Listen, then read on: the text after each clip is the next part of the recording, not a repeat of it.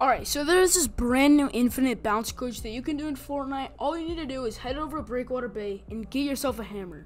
Now you want to go to the point that I just marked. It's basically like the very bottom of Breakwater Bay. It's the little bridge. That's where you want to go. Okay, so you want to go to the second stone from the very right one, and you want to hold the bounce button.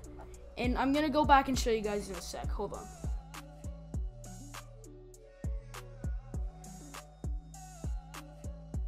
Okay, so basically to do this glitch, you go to the second stone from the very right one, and it's hard for me to do because I have the bounce, but you just want to directly walk off it, and you want to push or hit the bounce button so that you hit the little pebble next to the big rock.